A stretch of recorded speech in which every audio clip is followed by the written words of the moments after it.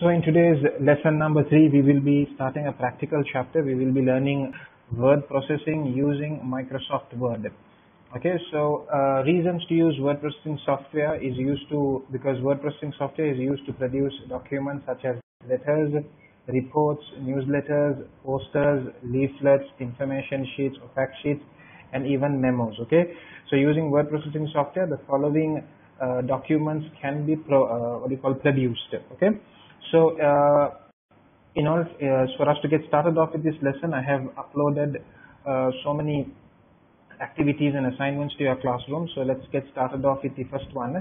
Once you log into your classroom and come under lesson number 3, the first activity you have is known as formatting a Word document. So when you open it, you have 2 documents with you. Let's view assignment. And the first document is this. So let's download this, open a new window, and download this document. And then do not forget, there is also one more document for you. So just click on back. Here is another document as well. So download that as well. Download document.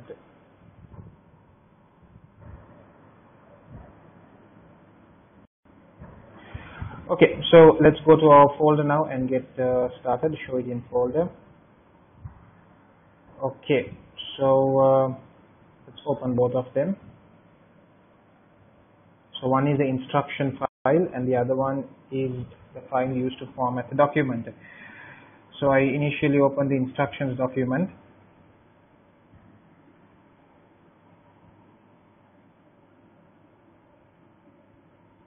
Let me click enable editing, and also let me open the formatting document.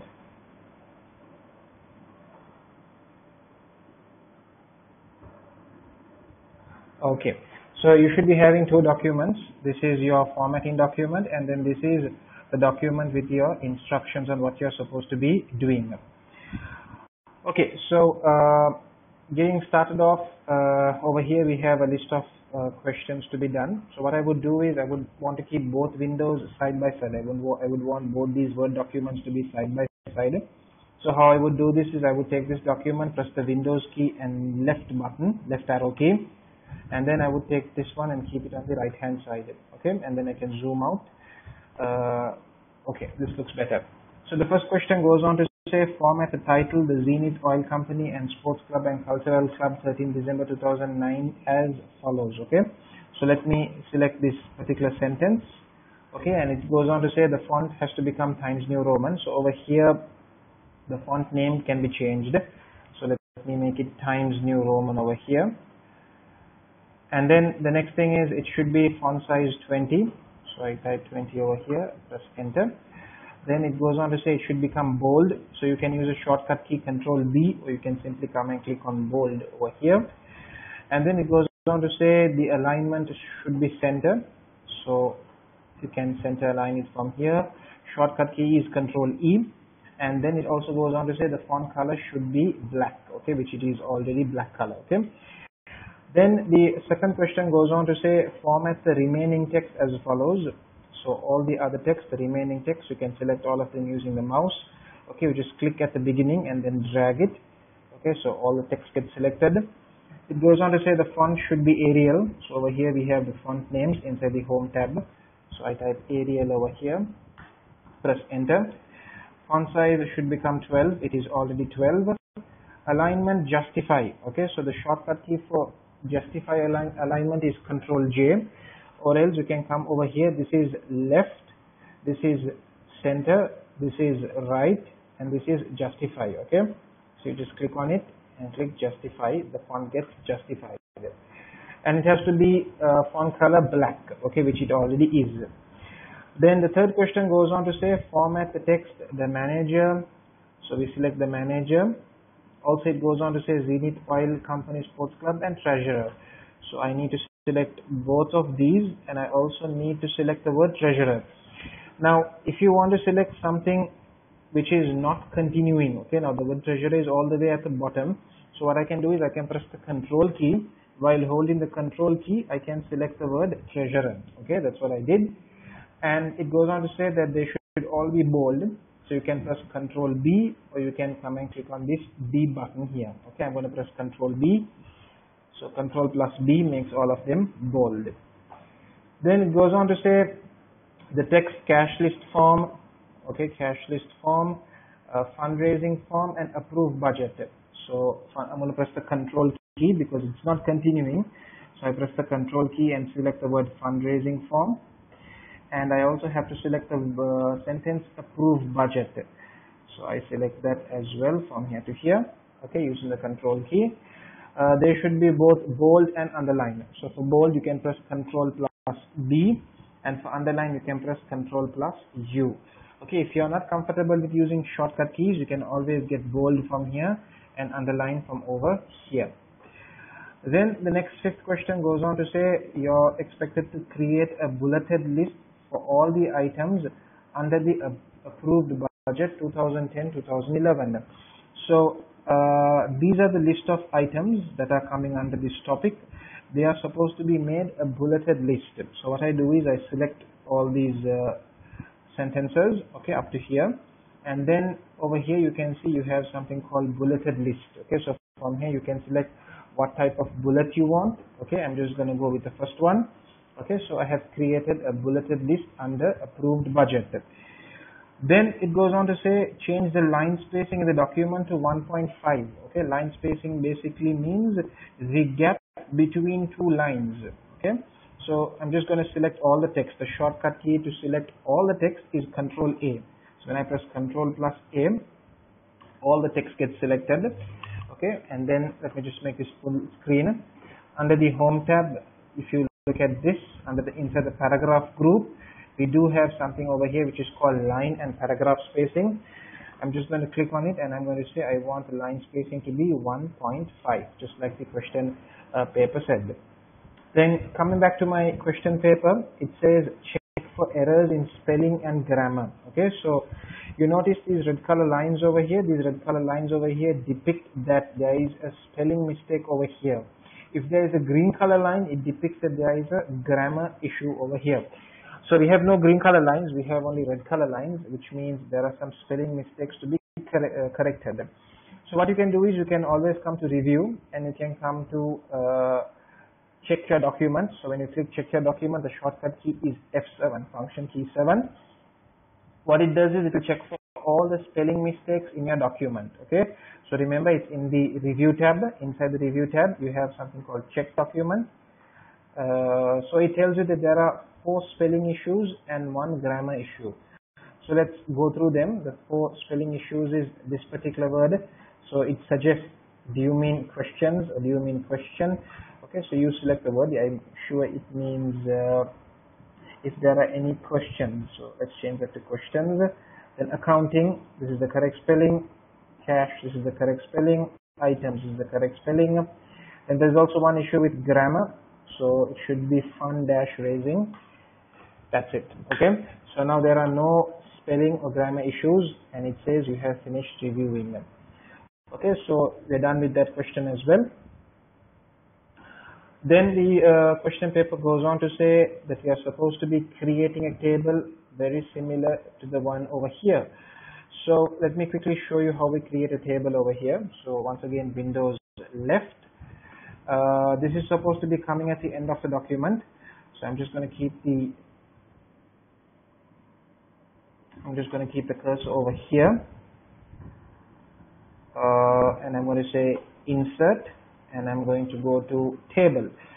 So over here I will be requiring 1 column, 2 columns, 3 columns, 4 columns, 5 columns, basically 5 columns. And how many rows will I need? 1, 2, 3, 4, 5, 6.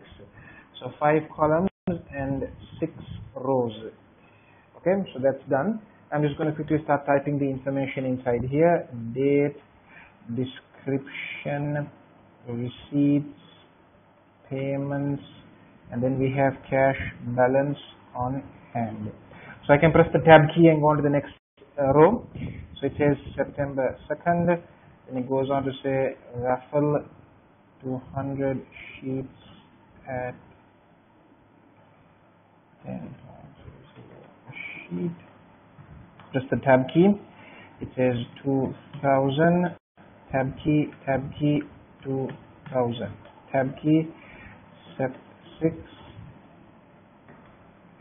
We have breakfast sale. We have 600. 1600. Tab key, set 8. Prizes for raffle, 500, 2100. Concept 9. Cake sale, 550, and then again 550.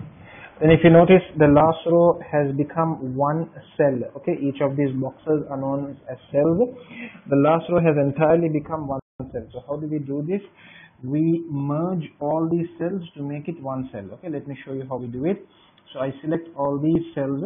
Okay, select all these cells, right click, and I come to merge cells. So when I click on merge cells, this becomes one cell. And I'm supposed to type over here date November 5, 2010. Okay. So what I'll do is I'll take the table to the next page. The entire table will be over here. So I'll just keep the cursor here, click over there and press enter to go down. Okay, so it has come on to the next page. Then it goes on to say format row 1 as follows. Okay, so the first row should be formatted. So I'm going to select the entire first row. I just take the mouse, click from here and drag all the way up to here. So it says the font should be Arial. Let's make it Arial. The size should be 12. Let's make it 12. Alignment center. So we have the center button over here. You can use Control E. And the font should be bold. You can click on this, so you can press Control B. Then the next one goes on to say format row 2 to 6 as follows. So I'll select row 2 all the way up to row 6. Once again with the mouse selected from here and drag all the way up to here. The font should become Arial.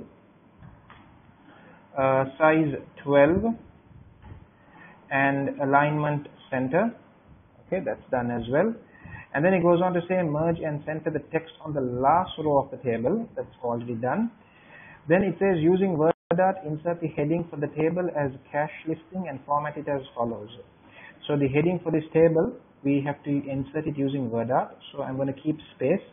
So I'm going to keep the cursor over here and I'm going to press enter so that this table will move further down. Okay, so I'm pressing enter. You can see. So now I have space over here to put the heading. So I'm supposed to insert the heading using something called word art. Word art is mostly used if you want a stylish font. Okay, so you come to insert, you come to word art. Okay, so you have various stylish designs to use. So I'm just going to go with this orange color one. And what I'm going to do is I'm going to drag this up and stretch it all the way up to here so it will be correctly in the center.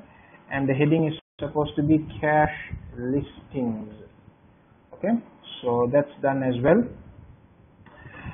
Then it goes on to say the font should be Times New Roman. It should be 25 and bold. So let's change all this. Select this text, come here and change this to Times New Roman. It should be size 25 and do not forget it's already bold. Then the instruction paper goes on to say in the header insert your full name and center align it. So we do know that this particular area is what we call the header and the bottom area is what we call the footer. So remember, whatever you insert in the header or whatever you insert in the footer will automatically appear on all pages. So let me show you. We come to insert and we come to header and we come and click on insert edit header. Okay, so when you click on edit header, can you see this particular top area opens? We are supposed to be typing full name and center align it. So I'm going to be typing my full name and center aligning it. So select this, Control E is a shortcut key for center align. And then I'm going to close the header and footer, close it. So I come back to the normal page now.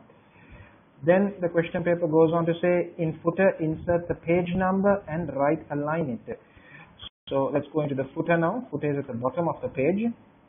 So insert footer, edit footer, and they said to insert the page number. So inside the header and footer tab, you have something called page number. I'm going to say I want the page number to be at the bottom of the page, and it's supposed to be right aligned. So this is left, this is center, and this is right. So I'm going to go with the right aligned one. So we have the page number over here, page number 1, page number 2. So then close your header and footer. And then the question goes on to say, make sure your final output looks like the image is shown below. Save your work and close MS Word. Okay, so just make sure your document, everything is all right. If everything is all right, you can click on save, and you can close it. And then do not forget to upload this work back into your classroom. So this is the work document you completed. So make sure you come into your classroom. We'll come into this assignment. Let's click on back, and then click Add or Create. Okay, click Add or Create, and you say File. Click on Sign In, and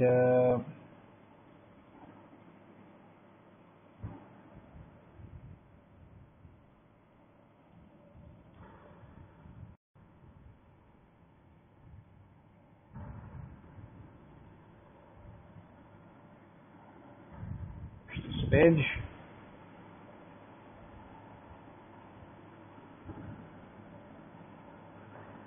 So we come here to Add or Create, and we say want to add a file. So we select Files from your device. So it's in Downloads for me.